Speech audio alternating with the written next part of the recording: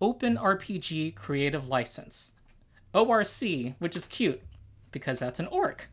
I'm Ronald, Rules Lawyer, and there is big news in the tabletop role-playing space with Paizo, the number 2 in the industry, second to Wizards of the Coast, and maker of Pathfinder RPG and Starfinder, has announced that it is funding a legal effort to create a system-agnostic open game license that is not owned by any publisher making money from RPGs.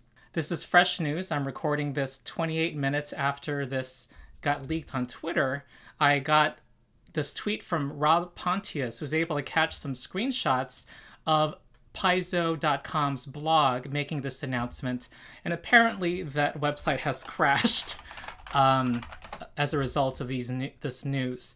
And I can confirm, yeah, it's crashed. Those not in the know, Wizards of the Coast, which owns the IP for Dungeons & Dragons and promulgates the open game license under which the vast majority of publishers for tabletop role-playing games publish their products, is intending to revoke that license, pulling the rug out from many creators, large and small, who have relied for over 20 years on the promise and the intentions of Wizards of the Coast at the time it was originally released, that it would never be revoked, and that people have the security of knowing that they can publish under it without having to pay royalties, and that they will be able to do so without it being revoked. And I recommend, for insights into that, the interview by Roll for Combat with Ryan Dancy, who was an executive of Wizards of the Coast, who was one of the 2 key people who, from the design side, worked with Brian Lewis of a law firm to create the OGL for the purpose of making it an open gaming license that could not be revoked. And there's now a burgeoning movement of people canceling and deleting their D&D Beyond accounts to send a message that they are breaking with Wizards of the Coast, no matter what they do at this point.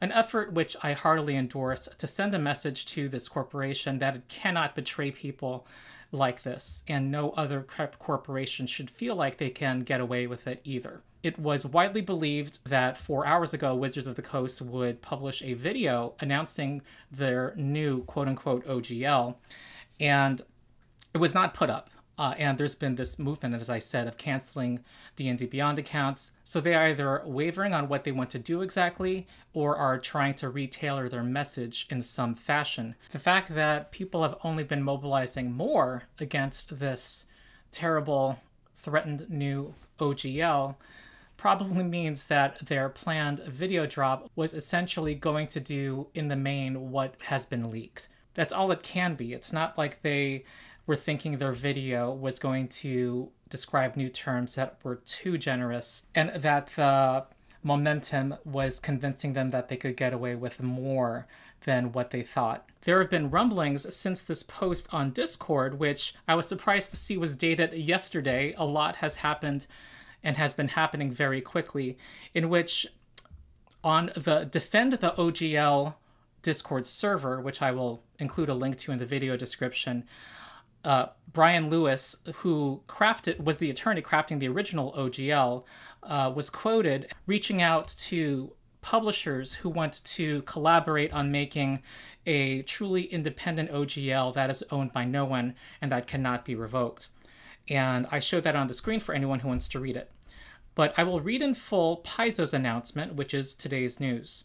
After I read it out, I'll give my analysis and comments on it. So here's the news. Paizo announces system-neutral open RPG license. For the last several weeks, as rumors of Wizards of the Coast's new version of the open game license began circulating among publishers and on social media, gamers across the world have been asking what Paizo plans to do in light of concerns regarding Wizards of the Coast's rumored plan to deauthorize the existing OGL 1.0a. We have been awaiting further information, hoping that Wizards would realize that, for more than 20 years, the OGL has been a mutually beneficial license which should not and cannot be revoked. While we continue to await an answer from Wizards, we strongly feel that Paizo can no longer delay making our own feelings about the importance of open gaming a part of the public discussion. We believe that any interpretation that the OGL 1.0 or 1.0a were intended to be revocable or able to be deauthorized is incorrect, and with good reason. We were there.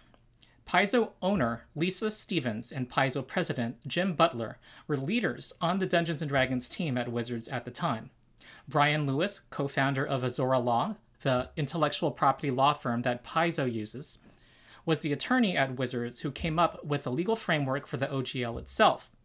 Paizo has also worked very closely on OGL-related issues with Ryan Dancy, the visionary who conceived the OGL in the first place. Paizo does not believe that the OGL 1.0a can be, quote, deauthorized, unquote, ever.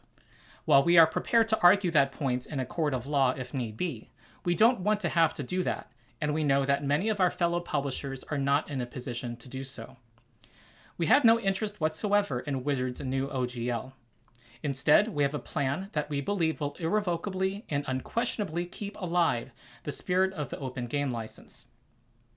As Paizo has evolved, the parts of the OGL that we ourselves value have changed. When we needed to quickly bring out Pathfinder 1st Edition to continue publishing our popular monthly adventures back in 2008, using Wizards language was important and expeditious. But in our non-RPG products, including our Pathfinder Tales novels, the Pathfinder adventure card game, and others, we shifted our focus away from D&D tropes to lean harder into ideas from our own writers. By the time we went to work on Pathfinder 2nd Edition, Wizards of the Coast's open game content was significantly less important to us, and so our designers and developers wrote the new edition without using Wizards' copyrighted expressions of any game mechanics. While we still published it under the OGL, the reason was no longer to allow Paizo to use Wizards' expressions, but to allow other companies to use our expressions. We believe, as we always have, that open gaming makes games better, improves profitability for all involved, and enriches the community of gamers who participate in this amazing hobby. And so we invite gamers from around the world to join us as we begin the next great chapter of open gaming with the release of a new open, perpetual, and irrevocable Open RPG Creative License. ORC, which is cute, because that's an orc.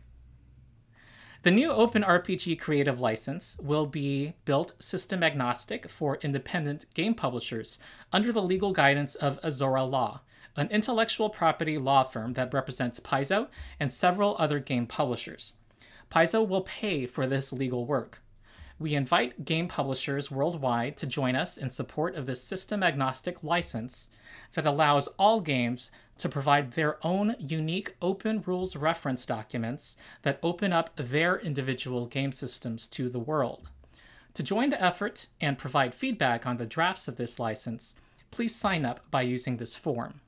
In addition to Paizo, Kobold Press, Chaosium, Green Ronin, Legendary Games, Rogue Genius Games, and a growing list of publishers have already agreed to participate in the Open RPG Creative License, and in the coming days we hope and expect to add substantially to this group. The ORC will not be owned by Paizo, nor will it be owned by any company who makes money publishing RPGs. Azora Law's ownership of the process and stewardship should provide a safe harbor against any company being bought, sold, or changing management in the future, and attempting to rescind rights or nullify sections of the license. Ultimately, we plan to find a nonprofit with a history of open source values to own this license, such as the Linux Foundation. Of course, Paizo plans to continue publishing Pathfinder and Starfinder, even as we move away from the open gaming license. Since months' worth of products are still at the printer, you'll see the familiar OGL 1.0a in the back of our products for a while yet. While the Open RPG Creative License is being finalized, we'll be printing Pathfinder and Starfinder products without any license, and we'll add the finished license to those products when the new license is complete. We hope that you will continue to support Paizo and other game publishers in this difficult time for the entire hobby. You can do your part by supporting the many companies that have provided content under the OGL. Support Pathfinder and Starfinder by visiting your local game store, subscribing to Pathfinder and Starfinder, or taking advantage of discount code OPENGAMING during checkout for 25% off your purchase of the Core Rulebook Pocket Edition, or Pathfinder Beginner Box.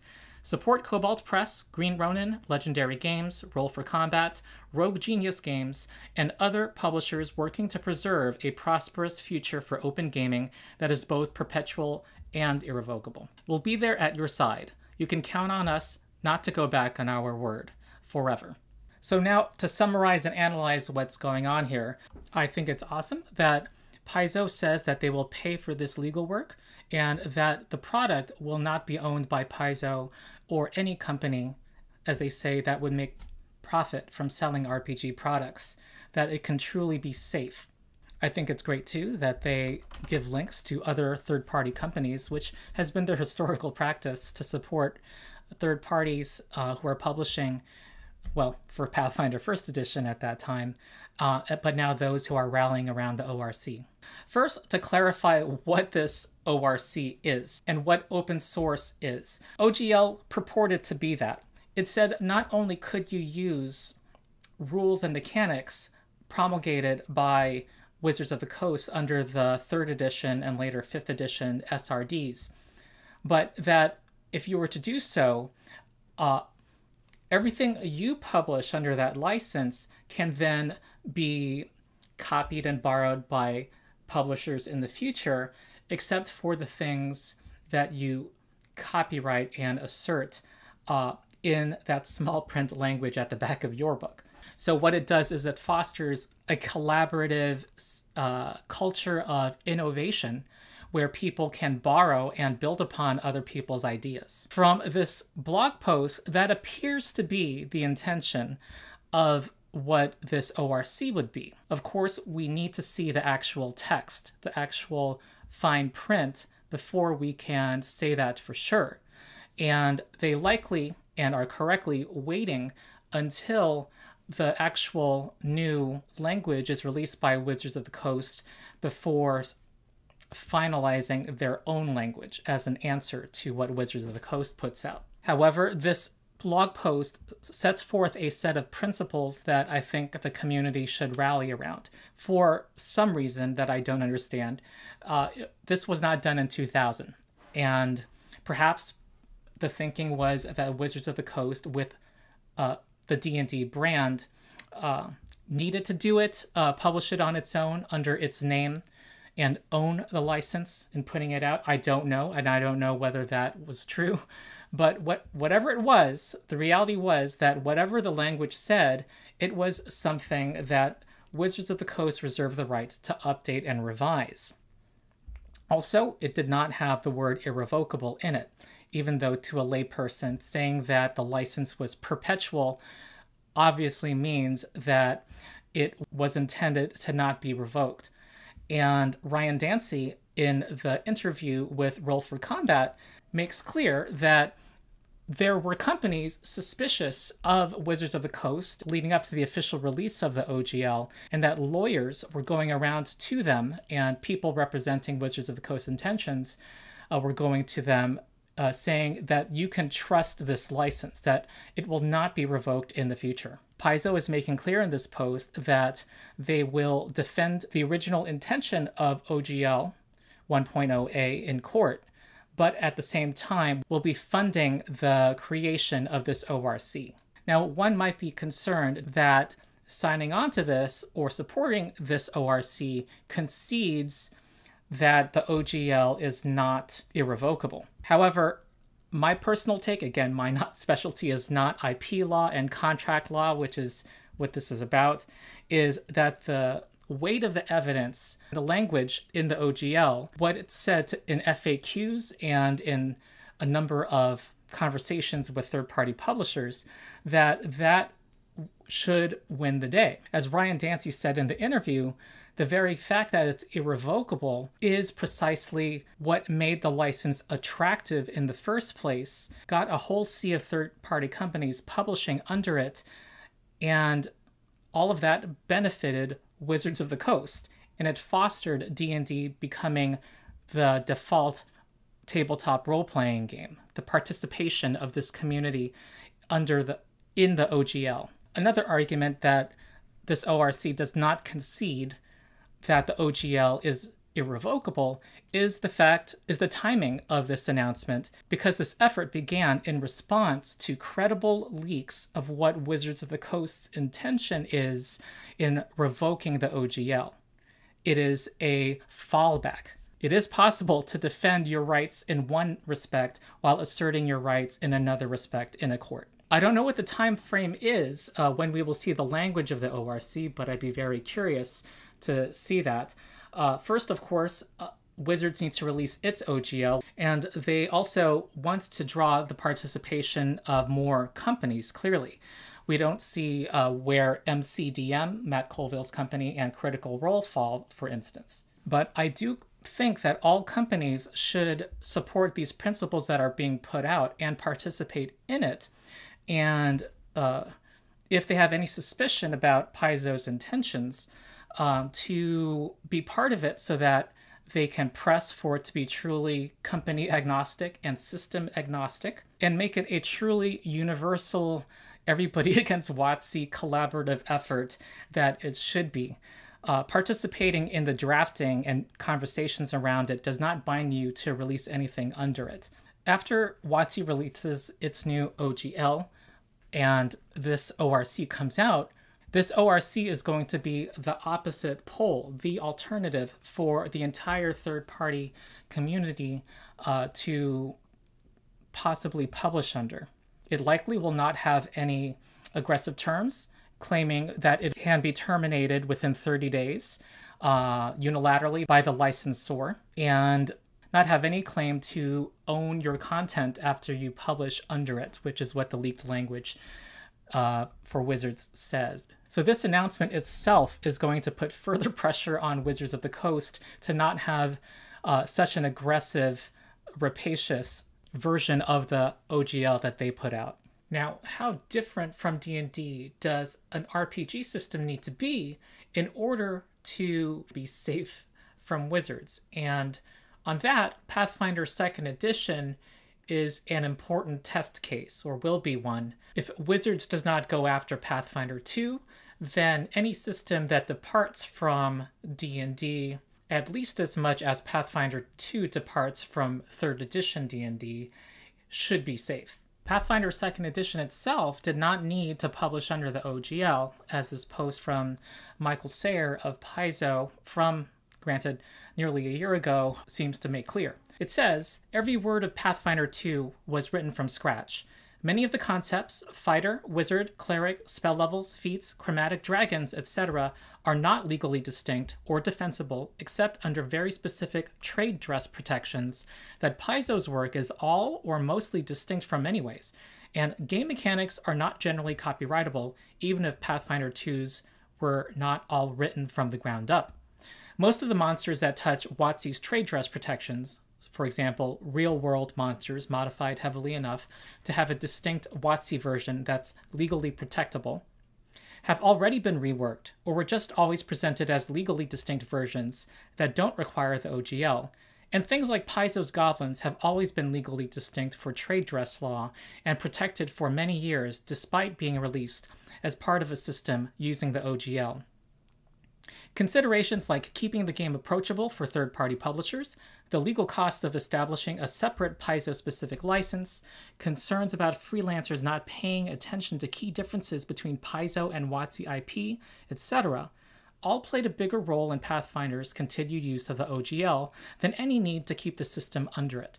Not using the OGL was a serious consideration for Pathfinder 2nd Edition, but it would have significantly increased the costs related to releasing the new edition and meant that freelancer turnovers would have required an extra layer of scrutiny to make sure people were not, unintentionally or otherwise, slipping their favorite D&D-isms into Pathfinder products.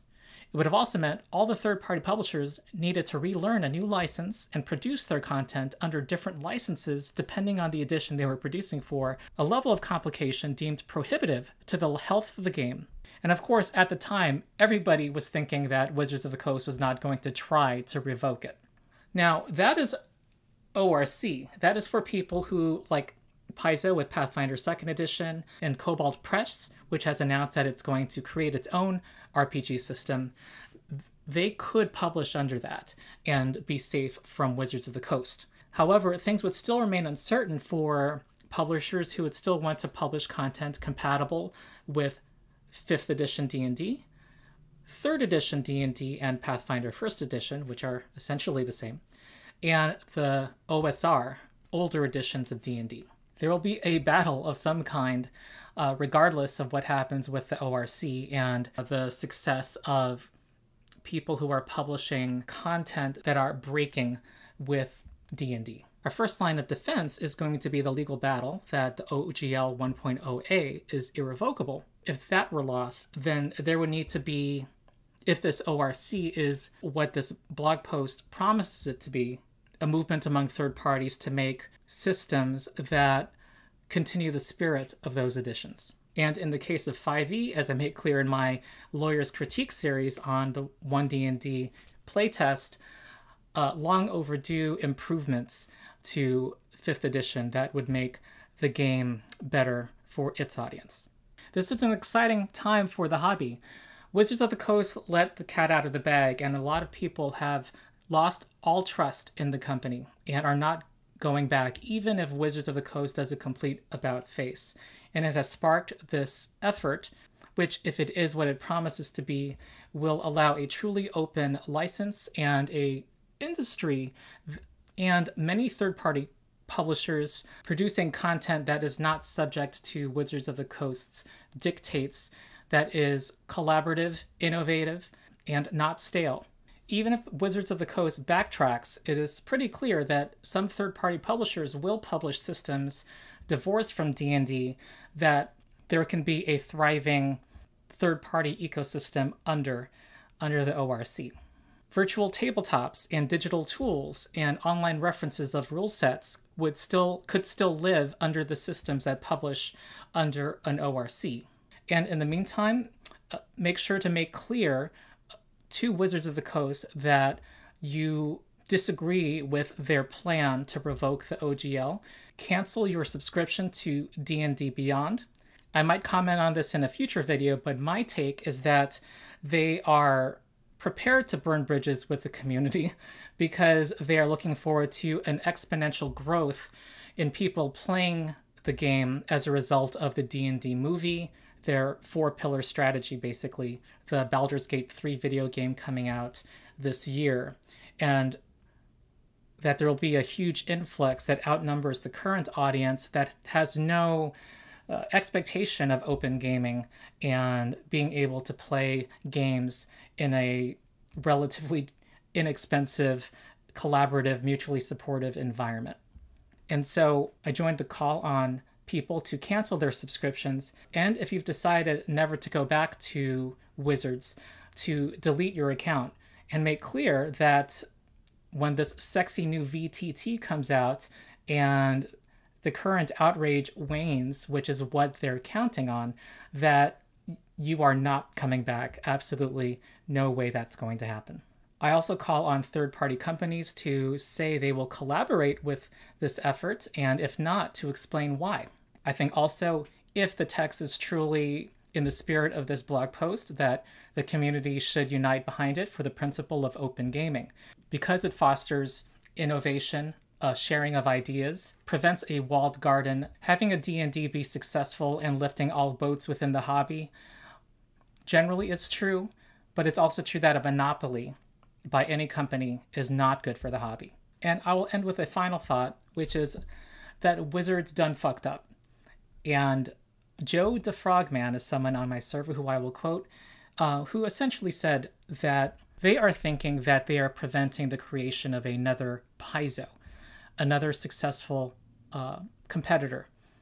And they say as much in the leaked OGL, that they're subsidizing large competitors. Wizards of the Coast is thinking that the open gaming license created its biggest competitor in Paizo. However, that is not what happened. It was them moving away from the OGL with 4th edition, publishing that under the GSL, that allowed their competitor to become as successful as it has. And they are absolutely mistaken. So if they decide to go ahead with this boneheaded mistake of making a GSL 2.0, they're going to create their own major competitor, except it's likely going to be more than one this time around. And I welcome that development. So that's it. I've been Ronald, the Rules Lawyer. Like and subscribe. I'm going to do a live stream of the final language that Wizards of the Coast puts out, and also of the ORC once that goes out, and provide my analysis. And ring the bell for that too, so that you get notified of live streams. Thank you for watching.